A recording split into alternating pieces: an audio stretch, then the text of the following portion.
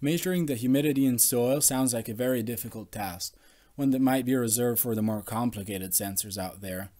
Contrarily, such a sensor is quite easy to make and can be very useful for automating garden watering. In this video, I'll explain how I made such a sensor, how it works, and how you can make your own too. The components needed for this build are the following. A general purpose op-amp.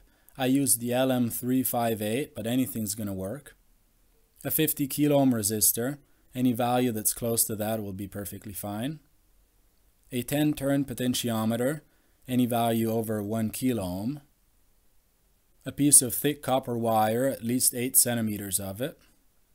And a little piece of perf board to connect the whole circuit onto. Optional components are an LED with current limiting resistor. I used this to visualize the output of the circuit, either high or low.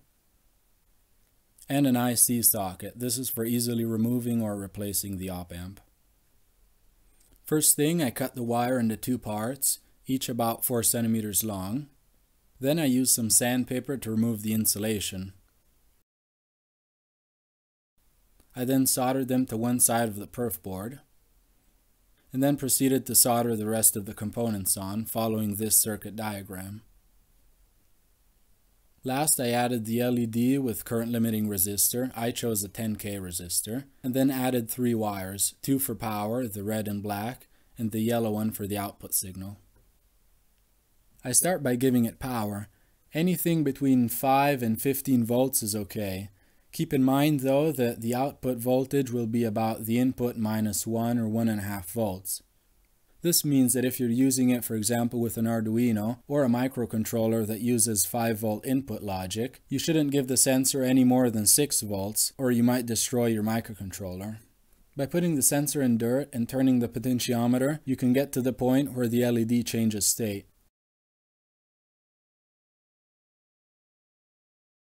By pouring some water on the dirt, you can see that the LED turns on.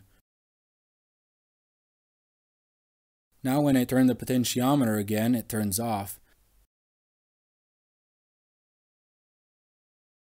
In fact, by turning the potentiometer, you can choose at what moisture level your sensor will give a high or low output.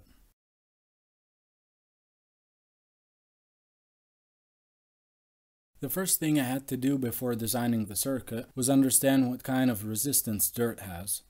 To do this, I just stuck the 2 probes of my multimeter into the ground, about 1 centimeter apart from each other.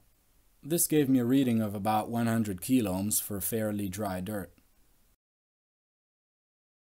Once I pour some water, this resistance goes down to about 70 kilo ohms.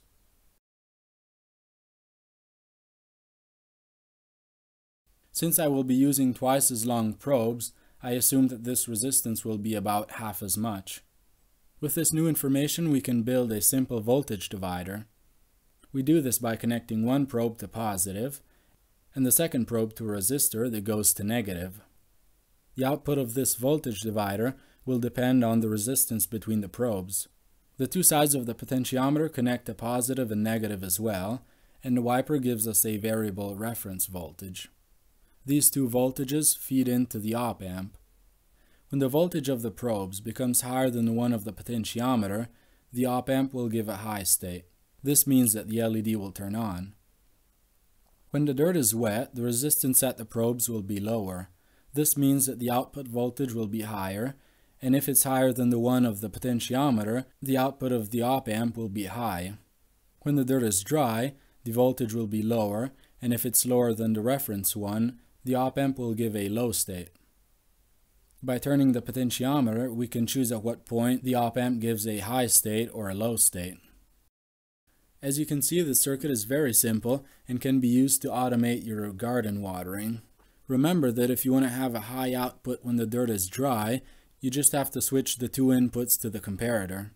This circuit is very similar to the one used to make a proximity sensor.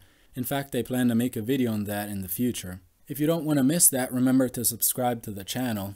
And if you like the video, drop a thumbs up. If you have any questions or doubts, just write in the comments and I'll be sure to answer. For now, that's all. Thanks for watching and I'll see you in the next video.